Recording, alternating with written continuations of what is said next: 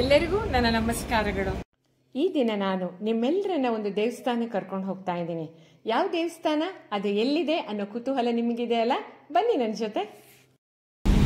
ನಾವು ವಿಧಾನಸೌಧ ನಂತರ ಬಸವೇಶ್ವರ ಸರ್ಕಲ್, ಚಾಲುಕ್ಯ ಹೋಗ್ಲು, ನಂತರ ಒಂದು ಸರ್ಕಲ್ ಸಿಗುತ್ತೆ. ಸರ್ಕಲಿಂದ ನೇರ ಬಲಭಾಗಕ್ಕೆ ನೀವು ನೇರವಾಗಿ ಬಂದರೆ ನಮ್ಮ ಬಲಭಾಗದಲ್ಲಿ ವಾಟರ್ ಟ್ಯಾಂಕ್ ಸಿಗುತ್ತೆ. ಮತ್ತು ಎಡಭಾಗದಲ್ಲಿ ಇಲ್ಲೊಂದು ಸರ್ಕಾರಿ ಕಟ್ಟಡ ಸಿಗುತ್ತೆ. ಇದೇನೆ ಬಾಲಮೃತಿ ಅತಿಥಿ ಗೃಹ ಸಿಗುತ್ತೆ. ಅದಾದ ನಂತರ ಹಾಗೆ ಸ್ವಲ್ಪ ದೂರಕ್ಕೆ ಬಂದರೆ ಇಲ್ಲೊಂದು ವಂದಿತಾ ಶರ್ಮಾ ಅಂತ ಕರ್ನಾಟಕ ರಾಜ್ಯ ಕಾರ್ಯದರ್ಶಿ ಅವರ ಕಟ್ಟಡ ಸಿಗುತ್ತೆ. ನಂತರ ಸಿಗೋದೆ ನೋಡಿ ಇಲ್ಲಿ ಭಗವಾನ್ ಶ್ರೀ ಮಾರುತಿ ದೇವಾಲಯ. ನೋಡಿ, ಭಗವಾನ್ ಶ್ರೀ ಮಾರುತಿ ದೇವಾಲಯದ ಮುಂಭಾಗಿಲಿನ ಗೋಪುರ ನೀವು ನೋಡ್ತಾ ಇದ್ದೀರಾ. ಎಂತಹ ಮುಖ್ಯ ರಸ್ತೆಯಲ್ಲಿ ನಮ್ಮ ಆಂಜನೇಯ ಸ್ವಾಮಿ ದೇವಸ್ಥಾನ ಇದೆ ಅಲ್ವಾ? ಬನ್ನಿ ಒಳಗೆ ಹೋಗೋಣ.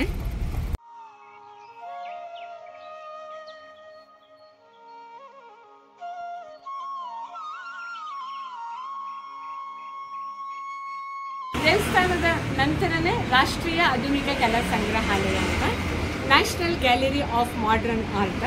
ಅದರ ನಂತರ ನಮ್ಮ ಕನ್ನಡ ಚಿತ್ರರಂಗದ ಹೆಸರಾಂತ ತಾರೆ ಮಿನುಗುತಾರೆ ರಸ್ತೆ ಅಂತ ಇದೆ. ಮುಂದಕ್ಕೆ ಶಾಂಗ್ರಿಯಾ ಹೋಟೆಲ್ ಮತ್ತು ಮೌಂಟ್ ಕಾರ್ಮಲ್ ಕಾಲೇಜು ಈಗಾಗಲೇ ನಿಮಗೆ ಗೊತ್ತಾಗಿರುತ್ತೆ. ಒಂದೇ ರಸ್ತೆಯಲ್ಲಿ ಇವೆಲ್ಲ ಬರೋದ್ರಿಂದ ದೇವಸ್ಥಾನ ಹುಡುಕೋದಷ್ಟೇ ಕಷ್ಟವಾಗಲ್ಲ. ಇದೆ ಈ ದೇವಸ್ಥಾನದ ಸುತ್ತಳತೆ 80 ಮತ್ತು 200. ನಿಮಗೆ ಇದರಲ್ಲೇ ಗೊತ್ತಾಗುತ್ತೆ ಎಷ್ಟೊಂದು ವಿಶಾಲವಾದ ಜಾಗದಲ್ಲಿ ಆಂಜನೇಯ ಸ್ವಾಮಿನ ಪ್ರತಿಷ್ಠಾಪನೆ ಮಾಡಿದ್ದಾರೆ ಅಂತ. ಸುತ್ತಮುತ್ತಲೂ ಹಸಿರು ವಾತಾವರಣ. ನೀವು ಈ ಕಾಂಪೌಂಡ್ ಬಿಟ್ಟು ಹೊರಗೆ ಹೋದ ತಕ್ಷಣ ಸುಡೋ ಬಿಸಿಲು, ನೀವು ಒಳಗೆ ಬರುತ್ತೇನೆ ಹಸಿರಿಂದ ಎಷ್ಟು ತಂಗಾಳಿ ಬರುತ್ತೆ. ದೇವಸ್ಥಾನದ ಒಳಗೆ ಬರ್ತಿದ್ದ ಹಾಗೇ ಒಂದು ಸಕಾರಾತ್ಮಕ ವಾತಾವರಣ ಅಂತೀವಿ, ಪಾಸಿಟಿವ್ ಎನರ್ಜಿ ಅಂತೀವಿ. ಆ ಎನರ್ಜಿ ಜೊತೆ ಹಸಿರು ಸೇರಿದ್ರಂತೂ ಮನಸ್ಸಿಗೆ ಬಹಳ ಆಹ್ಲಾದಕರವಾಗುತ್ತೆ. ಮರ ಗಿಡಗಳು, ಇಂತೆಂಥ ದೊಡ್ಡ ದೊಡ್ಡ ಮರಗಳಿದೆ. ಅರಳಿ ಮರ ಇದೆ, ಆಲದ ಮರ ಇದೆ, ತೆಂಗಿನ ಮರ ಇದೆ, ತೇಗದ ಮರ ಇದೆ. ಇಷ್ಟೆಲ್ಲ ಆ ಮರದ ಒಂದು ಬುಡ ನೋಡಿದರೆ ನಿಮಗೆ ಗೊತ್ತಾಗುತ್ತೆ ಎಷ್ಟು ವರ್ಷದ ಇತಿಹಾಸ ಈ ದೇವಾಲಯಕ್ಕಿದೆ ಅಂತ. ಅದರ ಮಧ್ಯದಲ್ಲೇ ಒಂದು ಪುಟಾಣಿ ಗುಹೆ ಥರ, ಆ ಗುಹೆ ಒಳಗಡೆ ನಮ್ಮ ಆಂಜನೇಯ ಸ್ವಾಮಿ ಪ್ರತಿಷ್ಠಾಪನೆ ಆಗಿರೋದು. ಮತ್ತು ಅದ್ರ ಸುತ್ತ ಕೂಡ ಚಿತ್ರಕಲೆ ಇದೆ. ಆ ಚಿತ್ರಕಲೆ ನೋಡೇ ಮೈಸೂರು ಮಹಾರಾಜರೇ ಆ ಒಂದು ಚಿತ್ರಕಲೆ ಅಲ್ಲಿಯ ಪೇಂಟಿಂಗ್ಸ್ ಥರನೇ ಇದೆ ಇದು ಕೂಡ. ಸೊ ಅವರು ಇದನ್ನು ಪ್ರತಿಷ್ಠಾಪನೆ ಮಾಡಿದ್ದಾರೆ ಅನ್ನೋದಕ್ಕೆ ಇದೇ ಜೀವಂತ ಸಾಕ್ಷಿ. ಸೊ ಮಹಾರಾಜರ ಕಾಲದಿಂದ ಬಂದಂತಹ ಈ ಒಂದು ದೇವರಿಗೆ 87ರಲ್ಲಿ ಒಂದು ಅಡಿಪಾಯ ಆಯಿತು ಮತ್ತು 91ರಲ್ಲಿ ಇದು ಪುಟ್ಟ ದೇವಸ್ಥಾನದ ಒಂದು ಕಟ್ಟಡ ಕೂಡ ವಿನ್ಯಾಸ ಆಯಿತು. ಹೀಗೆ ಅಲ್ಲಿಂದ 40 ವರ್ಷಗಳ ಇತಿಹಾಸ ಇದೆ. ವರ್ಷದಿಂದ ವರ್ಷಕ್ಕೆ ರಾಮನವಮಿ, ಹನುಮ ಜಯಂತಿ ಇವೆಲ್ಲವೂ ಕೂಡ ವಿಜೃಂಭಣೆಯಿಂದ ನಡ್ಕೊಂಡು ಹೋಗ್ತಾ ಇದೆ. ಜನ ಭಕ್ತಾದಿಗಳು ಶನಿವಾರ ದಿನ 2,500-3,000 ಜನ ಬರ್ತಾರೆ ಅಂತಾರೆ. ಸಾಯಂಕಾಲದ ಪ್ರಸಾದಕ್ಕೆ ಅವರು ಪ್ರತಿ ಶನಿವಾರ 2,000 ವಡೆಗಳನ್ನ ರೆಡಿ ಮಾಡ್ತಾರಂತೆ. ಇದರಿಂದಲೇ ನಮಗೆ ಗೊತ್ತಾಗುತ್ತೆ ನಮ್ಮ ದೇವಸ್ಥಾನ ಪ್ರಸಾದ ತಗೊಳ್ಳೋ ಭಕ್ತಾದಿಗಳಿಂದ ಎಷ್ಟರ ಮಟ್ಟಿಗೆ ಭಕ್ತಾದಿಗಳು ದಿನಕ್ಕೆ ಹೆಚ್ಚಾಗ್ತಾ ಇದ್ದಾರೆ. ಬನ್ನಿ ದೇವಸ್ಥಾನದೊಳಗೆ ಹೋಗೋಣ.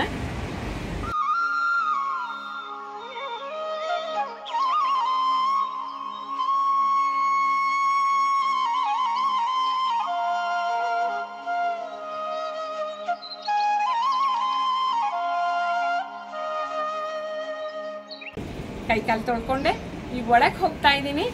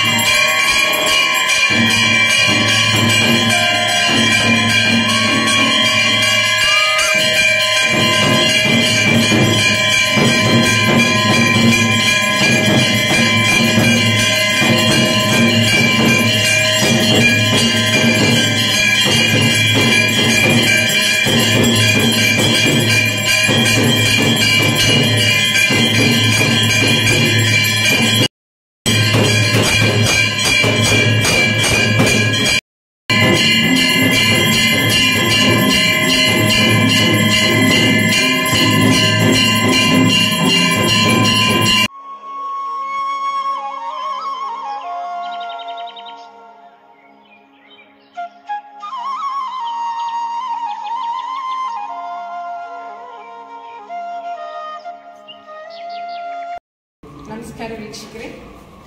ಈವರೆಗೆ ನಾನು ಹೇಳಿದೆ ನಮ್ಮ ಆಂಜನೇಯ ಸ್ವಾಮಿ ದೇವಸ್ಥಾನ ಎಲ್ಲಿದೆ ಅನ್ನೋದ್ರ ಬಗ್ಗೆ ಹೇಳಿದೆ. ಒಳಗೆ ಕೂಡ ಬಂದ್ವಿ. ಇವಾಗ ದೇವಸ್ಥಾನದ ಪ್ರತಿಷ್ಠಾಪನೆ ಎದುರಿಗೆ ನಾನು ದೇವಸ್ಥಾನದ ಆವರಣದಲ್ಲೇ ನಾನಿದ್ದೀನಿ. ಈ ದೇವಸ್ಥಾನದ ಬಗ್ಗೆ ನಿಮಗೆಲ್ರಿಗೂ ಕುತೂಹಲ, ಎಷ್ಟು ವರ್ಷದ ಹಿಂದೆ ಆಗಿರಬಹುದು, ಮೂರ್ತಿನ ಯಾಕೆ ಪ್ರತಿಷ್ಠಾಪನೆ ಮಾಡಿರಬಹುದು, ಇಷ್ಟೊಂದು ಸುವ್ಯವಸ್ಥಿತವಾಗಿರೋ ಇದನ್ನ ಈ ಆಡಳಿತ ಮಂಡಳಿ ಎಷ್ಟು ಜನ ನಡ್ಕೊಂಡು ಹೋಗ್ತಾ ಇದೆ, ನೂರಾರು ಜನ ಬರ್ತಾರಲ್ವಾ, ಇದ್ರ ಬಗ್ಗೆ ನಿಮಗಿರೋಷ್ಟೇ ಕುತೂಹಲ ನನಗೂ ಕೂಡ ಇದೆ. ಇಲ್ಲಿಯ ಧರ್ಮಾಧಿಕಾರಿಗಳು ಮತ್ತು ಇಲ್ಲ ಟ್ರಸ್ಟಿ ಮೆಂಬರ್ಸ್ ನಿಂತಿದ್ದಾರೆ, ಅವರೆಲ್ಲ ಕೆಲವು ಪ್ರಶ್ನೆಗಳನ್ನ ಕೇಳಿ ನಾನು ಉತ್ತರ ಪಡ್ಕೊಳ್ಳೋಣ. ಬನ್ನಿ. ನಮಸ್ಕಾರ ಸರ್. ತಮ್ಮ ಪ್ರಕಾಶ್ ಸರ್. ಈಗ ಎಷ್ಟು ವರ್ಷ ಆಯಿತು ದೇವಸ್ಥಾನ? ನಾನೇ ಸುಮಾರು 20 ವರ್ಷದಿಂದ ಬರ್ತಾ ಇದ್ದೀನಿ. ಅದ್ರ ಹಿಂದೆ ಎಷ್ಟು ವರ್ಷದ ಹಿಂದೆ? 1986.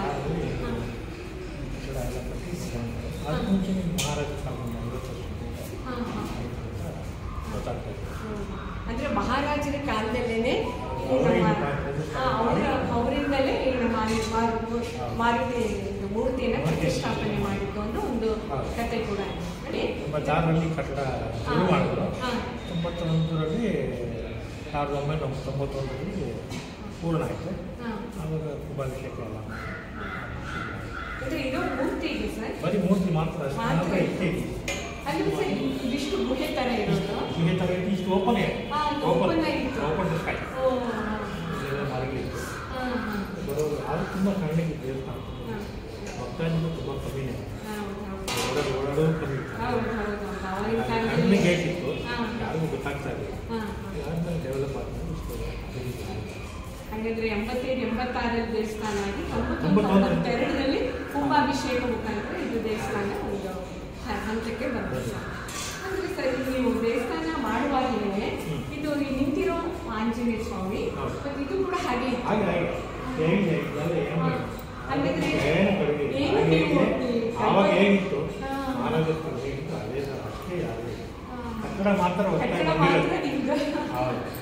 ಹಾಗೆ ಅದಕ್ಕೆ ಸರ್ ಒಂದು ನೋಡಿ ಕಾಮನಗಲ್ಲಿನ ಗುಹೆಗೆ ಇರ್ಬೋದು ಅಥವಾ ಆಂಜನೇಯ ಸ್ವಾಮಿ ಸುತ್ತಮುತ್ತ ನೋಡಿ ಬಾತ್ಕೊಂಡಿದ ಕಲೆ ಎಲ್ಲ ಮಹಾರಾಜರ ಒಂದು ಅವರ ಒಂದು ಕಲೆ ಮತ್ತು ದೇವರ ಬಗ್ಗೆ ಜನರಿಗೆ ಒಂದು ಧರ್ಮ ಅದು ಭಾವನೆಗಳು ಬರಲಿ. ಹಿಂದೆ ಮಹಾರಾಜರ ದೇವಸ್ಥಾನಗಳನ್ನ ಕಟ್ಟಿಸ್ತಾ ಇದ್ರು ಅನ್ನೋ ಒಂದು ಮಾತಿತ್ತು ಸರ್. ಇವತ್ತು ನಾವು ಪ್ರತ್ಯಕ್ಷವಾಗಿ ಈ ಶತಮಾನದಲ್ಲಿ ಕೂಡ ನೋಡುವಂಥ ಸಂದರ್ಭ ನಮಗೆ ಬಂತು. ಹೌದು ಸರ್, ಖಂಡಿತ. ಯಾಕಂದ್ರೆ 85ರಿಂದ ನೀವು ಇಲ್ಲಿವರೆಗೂ ಸುಮಾರು 39 ವರ್ಷಗಳ ಕಾಲ ಇದನ್ನು ಎಷ್ಟು ಅಭಿವೃದ್ಧಿಪಡಿಸಿ ನೂರಾರು ಜನ ಬಂದು ನೋಡ್ಬೇಕಲ್ಲ ಸರ್. ಬಂದು ನೋಡಿಕೊಂಡು ಒಂದು ಪ್ರಸಾದ ವಿನಿಯೋಗ ಇರಬಹುದು ಅಥವಾ ಇನ್ನೊಂದು ಪೂಜೆಗಳಿರ್ಬೋದು, ಎಲ್ಲದೂ ಜನರ ಮತ್ತು ನಿಮ್ಮ ಸಹಕಾರದಿಂದ ಯಾವುದೂ ಆಗಲ್ಲ ಸರ್. ರಾಮನವಮಿ ದಿನ ಮತ್ತು ಮಾರನೇ ದಿನನೂ ಇಲ್ಲಿ ಕಲ್ಯಾಣೋತ್ಸವ ನಡೆಯುತ್ತೆ. ಅದ್ರ ಬಗ್ಗೆ ಒಂದೆರಡು ಮಾತು ನಮ್ಮ ವೀಕ್ಷಕರು. ನಾವು ಈಗ 51ನೇ ವರ್ಷದ ರಾಮನವಮಿ ಈಗ ಮುಂದೆ ಮಾರ್ಚ್ 32ನೇ ತಾರೀಕು 52ನೇ ವರ್ಷದ ರಾಮನವಮಿನ ಮಾಡ್ತೀವಿ. ರಾಮನವಮಿ ಒಂದು 2 ದಿವಸ ಇತ್ತು. ಮೊದಲು ರಾಮನಿಗೆ ಅಭಿಷೇಕ ಎಲ್ಲ ಮಾಡಿ ರಾಮನವಮಿ ಮಾಡಿ, ನೆಕ್ಸ್ಟ್ ಡೇ ಸೀತಾರಾಮ ಕಲ್ಯಾಣೋತ್ಸವ ಹೋಮ ಎಲ್ಲ ಮಾಡ್ತೀವಿ. ಅದಕ್ಕೆ ರಾಮನವಮಿ ಮಾಡೋದಕ್ಕೆ ಹಿಂದಿನ ದಿವಸನೇ ಗಣಹೋಮ ಎಲ್ಲ ಮಾಡಿ ಎಲ್ರಿಗೂ ಅನ್ನದಾನ ಮಾಡ್ತೀವಿ ಹಿಂದಿನ ದಿವಸ.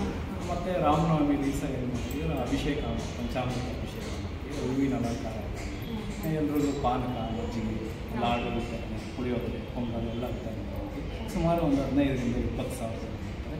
ಅಷ್ಟು ಜನಕ್ಕೂ ಪ್ರಸಾದ ಇಲ್ಲಿ ವಿನಿಯೋಗ ಮಾಡಿ. ಮತ್ತು ಕಲ್ಯಾಣೋತ್ಸವ, ಸೀತಾರಾಮ ಕಲ್ಯಾಣೋತ್ಸವ ಮಾಡ್ತೀವಿ ಮಾರನೇ ದಿವಸ. ರಾಮನವಮಿ ಮಾರನೇ ದಿನ. ನೀವೆಲ್ಲ ಹೇಳಿದ್ದು ಹಿಂದಿನ ದಿನ ಸರ್. ಹಿಂದಿನ ದಿನ ರಾಮನವಮಿ ಮಾರನೇ ದಿನ ಸೀತಾರಾಮರ ಕಲ್ಯಾಣ. ಹೌದು. ಅದಾದ ನಂತರ ಕಲ್ಯಾಣೋತ್ಸವ ದಿವಸ ಹೋಮ ಆದಮೇಲೆ ಎಲ್ರಿಗೂ ಕಲ್ಯಾಣ ಅನ್ನದಾನ ಸುಮಾರು ಒಂದು ಮದುವೆ ಭೋಜನವನ್ನು ಏರ್ಪಡಿಸಿ ಸುಮಾರು ಒಂದು 3,000 ಜನಕ್ಕೆ ಅನ್ನದಾನ.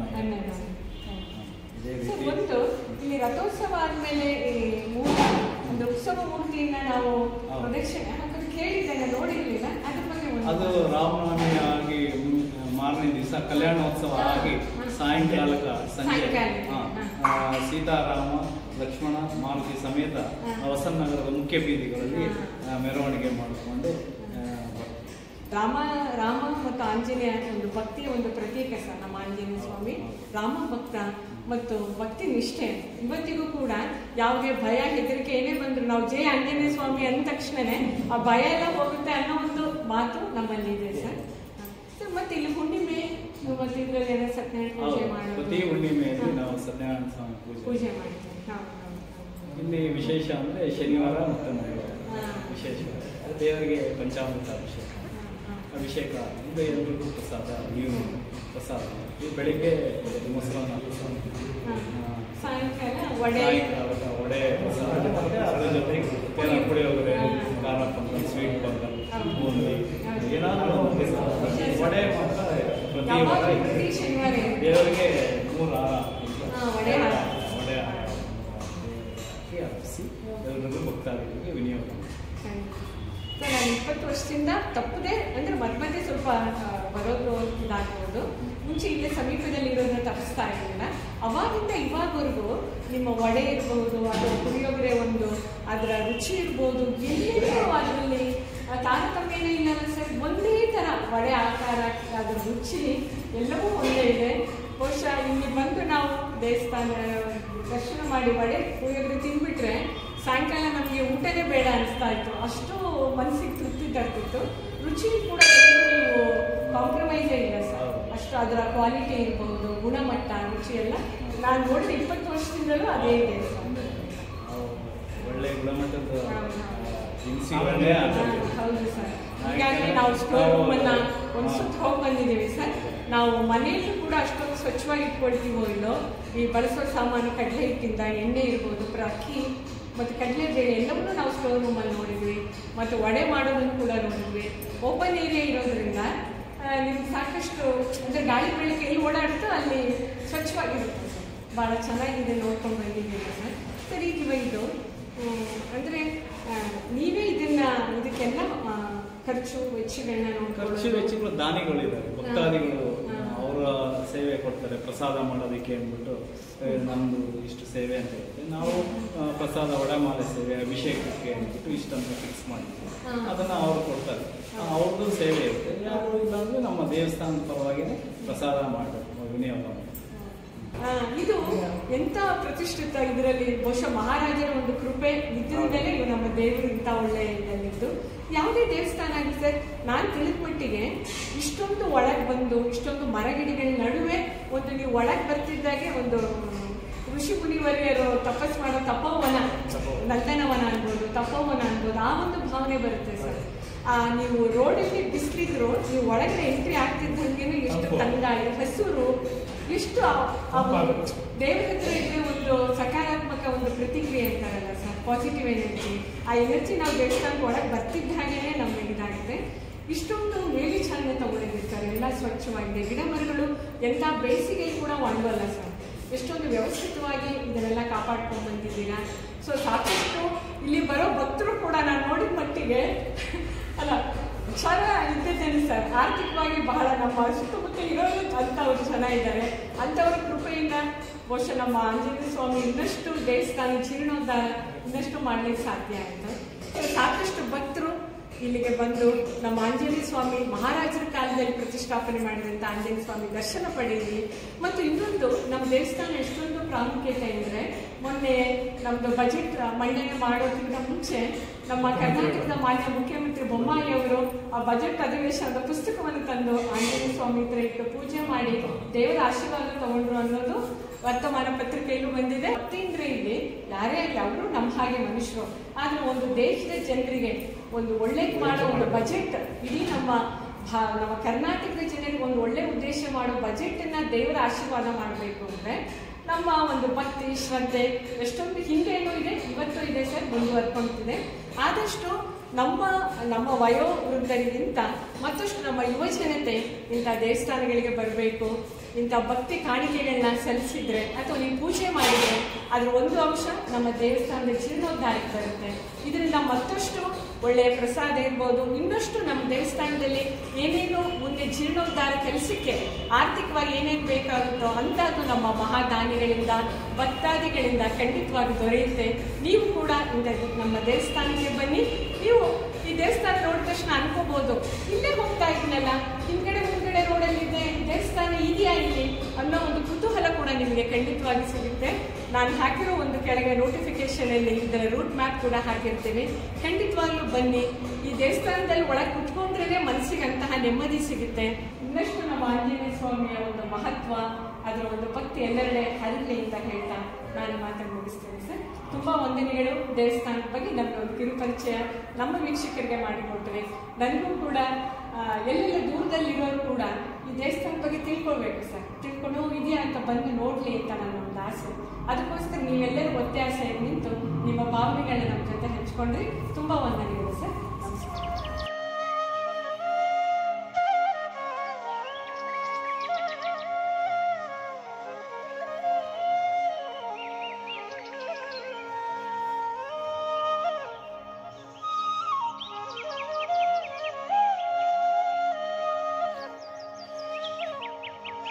ದೇವಸ್ಥಾನದ ಬಗ್ಗೆ ಒಂದೆರಡು ವಿಷಯಗಳು. ಈಗ ನಾವು ದೇವಸ್ಥಾನದ ಒಳಗೆ ಬರ್ತಿದ್ದ ಹಾಗೆ ನೀವು ಗರುಡಗಂಬ ನೋಡಿದ್ರಿ. ಗರುಡಗಂಬದ ನಂತರ ಇಲ್ಲಿ ಒಂದು ಹೋಮ ನಡೆಯುವಂತಹ ಜಾಗ. ರಾಮನವಮಿ ಹಿಂದಿನ ದಿನ ಅಂದರೆ ರಾಮನವಮಿ ದಿನ ಇಲ್ಲಿ ಒಂದು ಹೋಮ ನಡೆಯುತ್ತೆ. ಉಳಿದ ದಿನ ಈ ಕಸಗಳೆಲ್ಲ ಬೀಳಬಾರ್ದು ಮತ್ತು ಜನ ಓಡಾಡಕ್ಕೆ ಅನುಕೂಲ ಆಗಲಿ ಅಂತ ಅಂದ್ಬಿಟ್ಟು ಇದನ್ನು ಈ ಥರ ಮುಚ್ಚಿದ್ದಾರೆ. ಹೋಮ ಮಾಡುವಾಗ ಇದನ್ನು ತೆಗೆದು ಇಲ್ಲಿ ಕುತ್ಕೊಂಡು ಹೋಮ ಮಾಡೋದಿದೆ. ಹಾಗಾಗಿ ಹೀಗೆ ದೃಷ್ಟಿಗೆ ಹೋಗಿ ಅಲ್ಲಿ ಉದಾಹರಣೆ ನಮ್ಮ ಪುಟ್ಟ ಗಣೇಶನ ಪ್ರತಿಷ್ಠಾಪನೆ ಮಾಡಿದ್ದಾರೆ. ಅಲ್ಲಿ ಒಂದು ಸ್ಟೇಜ್ ಇದೆ ನೋಡಿ. ಆ ಸ್ಟೇಜಲ್ಲಿ ಹನುಮ ಜಯಂತಿ ದಿನ ಈ ಭಕ್ತ ಮಂಡಳಿಯವರು ಅಥವಾ ಭಕ್ತರೆಲ್ಲರೂ ಸೇರಿಕೊಂಡು ಅಲ್ಲಿ ಶ್ರೀರಾಮನ ಹಾಡುಗಳನ್ನ ಕೂಡ ಹೇಳ್ತಾರೆ. ಶ್ರೀರಾಮನವಮಿ ದಿನ ಆ ದಿನ ಮತ್ತು ರಾಮ ಸೀತಾ ಕಲ್ಯಾಣದ ದಿನ, ಆ 2 ದಿನದಲ್ಲೂ ಕೂಡ ಇಲ್ಲಿ ಪುಟ್ಟದಾಗಿ ಒಂದು ಶ್ಲೋಕಗಳನ್ನು ಹೇಳೋದಿರಲಿ, ಶ್ರೀರಾಮ ಆಂಜನೇಯ ಕಥೆಯನ್ನು ಹೇಳೋದಿರಲಿ, ರಾಮಾಯಣ ಕಥೆ ಹೇಳೋದಿರಲಿ, ಇಂತಹ ಎಲ್ಲ ಕೆಲಸಗಳು ನಡೀತಿರುತ್ತೆ. ಬಂದ ಭಕ್ತಾದಿಗಳೆಲ್ಲರೂ ಕೂಡ ಈ ಮೆಟ್ಲಲ್ಲಿ, ಇಲ್ಲಿ ಮೆಟ್ಲುಗಳಿದೆ, ಎಲ್ಲರೂ ಕೂಡ ಇಲ್ಲಿ ಕೂತ್ಕೊಂಡು ಇಲ್ಲಿ ಸಂಗೀತ ನಡೆಯುತ್ತೆ ಮತ್ತು ರಾಮನ ಹಾಡುಗಳನ್ನ ಹೇಳ್ತಾರೆ. ಇದನ್ನೆಲ್ಲ ಪ್ರಸಾದ ತಿಂದ್ಕೊಂಡು ಇವನ್ನೆಲ್ಲವನ್ನ ಕೂಡ ಆಸ್ವಾದಿಸ್ತಾರೆ. ನೋಡಿ ವೀಕ್ಷಕರೇ, ಈಗ ನೀವು ಆಂಜನೇಯ ಸ್ವಾಮಿಯನ್ನ ನೋಡಿ, ಇಲ್ಲಿ ಅವರು ಶಿವಲಿಂಗವನ್ನು ಸೃಷ್ಟಿಸಿದ್ದಾರೆ. ಹೂವಿನ ಅಲಂಕಾರದಲ್ಲಿ ಎಷ್ಟು ಚೆನ್ನಾಗಿ ಶಿವಲಿಂಗವನ್ನು ಮಾಡಿದ್ದಾರೆ ಅಲ್ಲ, ನೋಡಲಿಕ್ಕೆ ಕೂಡ ತುಂಬ ಸೊಗಸಾಗಿತ್ತು. ಇದು ಶಿವರಾತ್ರಿ ದಿನ ಮಾಡಿದಂತಹ ಅಲಂಕಾರ.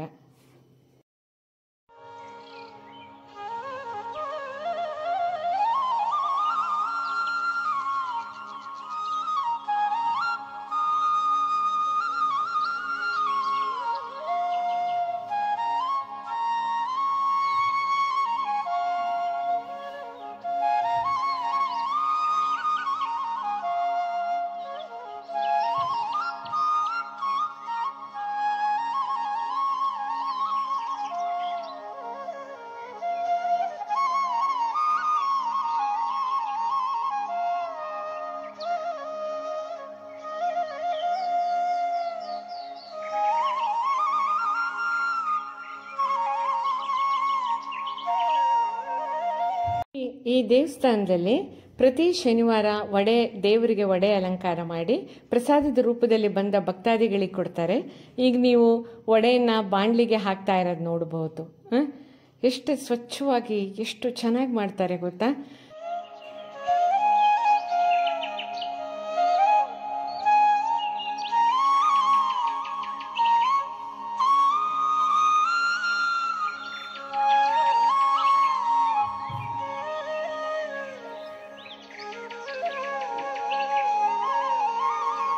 ನಂತರ ಈಗ ನಾವು ಆಹಾರಕ್ಕೆ ಅಂದರೆ ಪ್ರಸಾದಕ್ಕಾಗಿ ಬಳಸುವಂತಹ ಸಾಮಾನುಗಳನ್ನು ಇಡುವ ಕೊಠಡಿಗೆ ಹೋದ್ವಿ.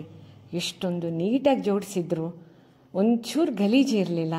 ಬಹುಶಃ ಆ ಸಂಗ್ರಹಣಾ ಕೊಠಡಿ ಅಷ್ಟು ಚೆನ್ನಾಗಿ ಇಟ್ಟಿದ್ದಕ್ಕೇ ಪ್ರಸಾದ ಅಷ್ಟೊಂದು ರುಚಿಯಾಗಿತ್ತು ಅಂತ ಅನಿಸುತ್ತೆ. ನೋಡಿದ್ರಲ್ಲ ಹೇಗೆ ದೇವಸ್ಥಾನಕ್ಕೆ ಪ್ರವೇಶ ಮಾಡ್ಕೊಳ್ಳೋದು. ದೇವಸ್ಥಾನದ ಜಾಗ ಇಲ್ಲಿದೆ, ದೇವಸ್ಥಾನದ ಒಳಗೂ ನಿಮ್ಮನ್ನು ಕರ್ಕೊಂಡು ಹೋದೆ. ಶನಿವಾರ ದಿನ ಪೂಜೆ ನೋಡಿದ್ರಿ. ಅಲ್ಲಿಯ ಪುರೋಹಿತರು, ಅಲ್ಲಿಯ ಟ್ರಸ್ಟಿ ಮೆಂಬರ್ ಜೊತೆ ನಾನು ಮಾತಾಡಿದ್ದನ್ನು ಕೂಡ ನೀವೆಲ್ಲ ಕೇಳಿದ್ದೀರಾ. ಯಾಕೆ ನೀವೆಲ್ಲ ಬರಬಾರ್ದು? ಖಂಡಿತವಾಗ್ಲೂ ಬನ್ನಿ, ಆಂಜನೇಯ ಸ್ವಾಮಿ ದರ್ಶನ ಮಾಡಿ ಎಲ್ಲಕ್ಕಿಂತ ಮುಖ್ಯವಾಗಿ ಶನಿವಾರ ದಿನ ತಪ್ಪದೆ ಬನ್ನಿ. ಸಾಯಂಕಾಲದ ಹೊತ್ತು ತುಂಬ ಚೆನ್ನಾಗಿರುತ್ತೆ ಪೂಜೆ. ಇನ್ನೇನು ರಾಮನವಮಿ ಬಂದೇ ಬಿಡ್ತು, ರಾಮನವಮಿಗೂ ನೀವು ಬರಬಹುದು. ಬಹಳ ವಿಜೃಂಭಣೆಯಿಂದ ನಡೆಯೋ ಪೂಜೆಯನ್ನು ಕೂಡ ನೋಡಿ, ರಥೋತ್ಸವ ಕೂಡ ನಡೆಯುತ್ತೆ, ಅದನ್ನು ಕೂಡ ನೋಡಬಹುದು. ಎಲ್ಲ ವಿವರಣೆ, ಸಾಕಷ್ಟು ವಿವರಣೆ ನಾನು ನಿಮಗೆ ಕೊಟ್ಟಿದ್ದೀನಿ. ಇಲ್ಲಿಗೆ ಬನ್ನಿ, ಆಂಜನೇಯ ಸ್ವಾಮಿ ದೇವರ ಕೃಪೆಗೆ ಪಾತ್ರರಾಗಿ ಅಂತ ಹೇಳ್ತಾ ಈ ಸಂಚಿಕೆಯನ್ನು ನಾನು ಮುಗಿಸ್ತಾ ಇದ್ದೀನಿ. ಹೋಗಿ ಬಲ್ಲ, ನಮಸ್ಕಾರ.